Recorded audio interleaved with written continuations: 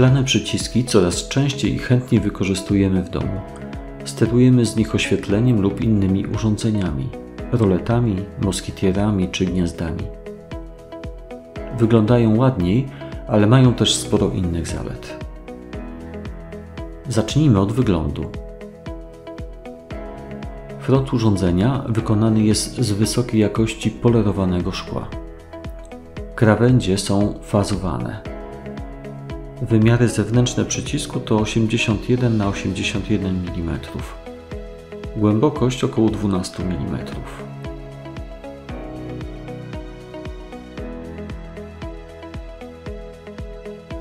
Występują w dwóch kolorach: białym i czarnym.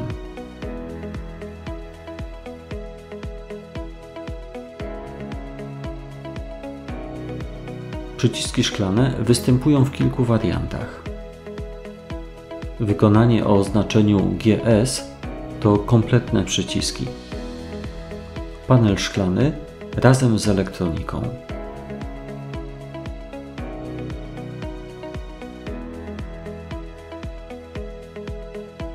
Przeznaczone są do montażu w puszce pojedynczej FI 60.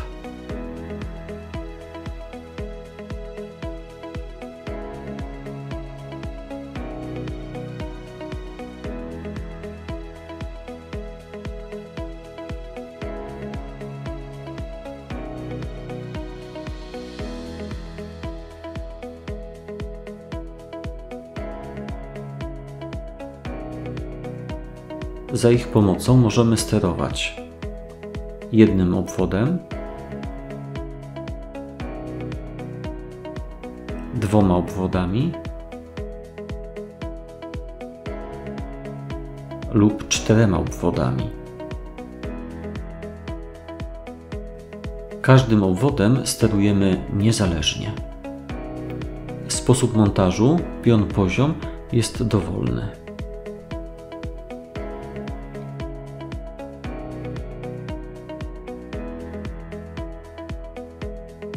Wykonanie o oznaczeniu GP to panele szklane do montażu w puszkach wielokrotnych, podwójnych lub potrójnych.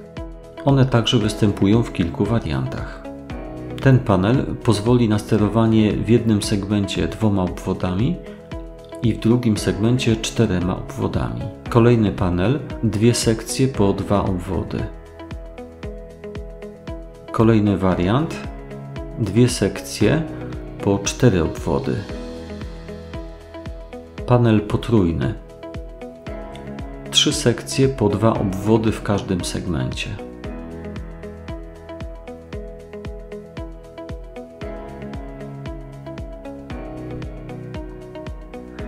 Jak widać, panele szklane GP to kombinacje, czyli połączenie przycisków 2 lub 4 obwodowych.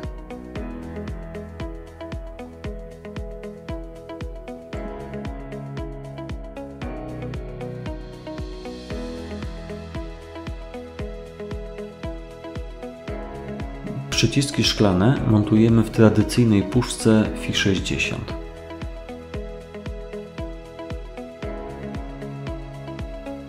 Nie musi być głęboka, ponieważ elektronika nie zajmuje więcej miejsca niż tradycyjny wyłącznik.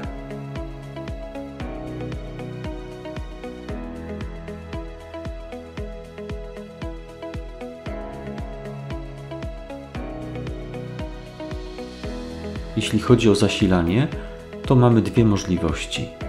Przycisk niskonapięciowy w zakresie od 9–10 V do 30 V prądu stałego lub przyciski zasilane napięciem sieciowym 230 V prądu zmiennego.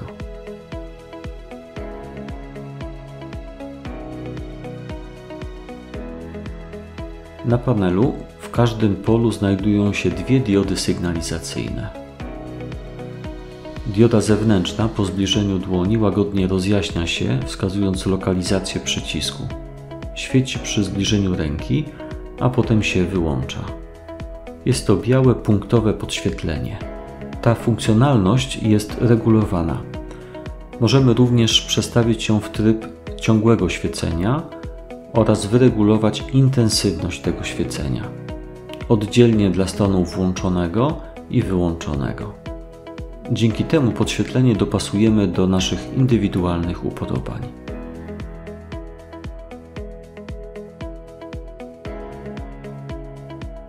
Włączenie obwodu sygnalizowane jest poprzez załączenie punktowego podświetlenia w kolorze pomarańczowym. To druga dioda LED, ta wewnętrzna. Świecąca dioda oznacza włączony obwód. Gdy dioda nie świeci, obwód jest wyłączony. Aby sterować oświetleniem, wystarczy dotknąć pola obwodu, który chcemy załączyć. Nie zachodzi potrzeba celowania w punkt, w diodę, która świeci, aby załączyć lub wyłączyć obwód. Wystarczy dotknąć pola, a nawet zbliżyć palec na kilka sekund, aby dokonać zmiany stanu na wyjściu.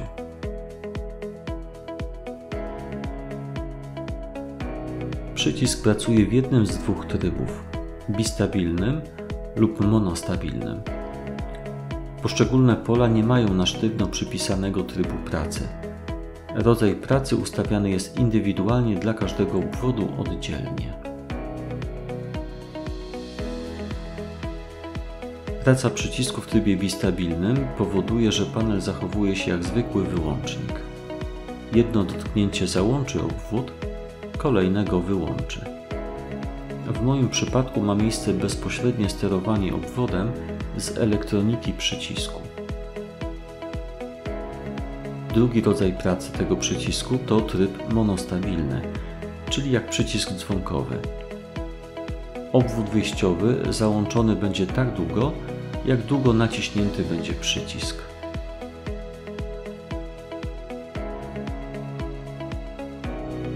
Drugi rodzaj pracy tego przycisku to tryb monostabilny. Ten rodzaj sterowania wymaga dodatkowych urządzeń do sterowania, ale jest najbardziej uniwersalny. Daje możliwość sterowania prawie wszystkim, oczywiście przy wykorzystaniu innych sterowników do automatyzacji domu. Połączenie panela szklanego z przekaźnikiem BIS 408 LED daje nam możliwość sterowania jak wyłącznikiem schodowym lub wyłącznikiem krzyżowym.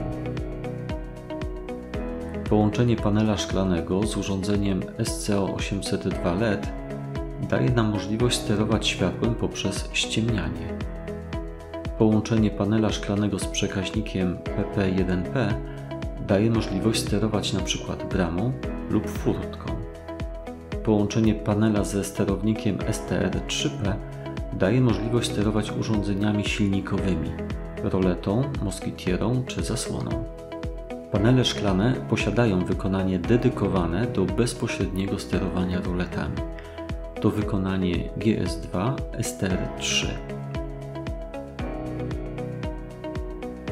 Jeden przycisk, a zastosowań i możliwości wykorzystania wiele. Naprawdę wiele.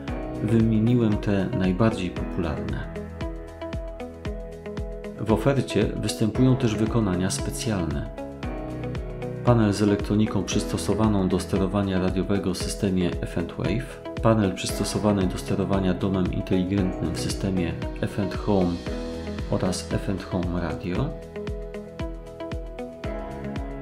W kolejnym filmie zaprezentuję sposób programowania przycisków.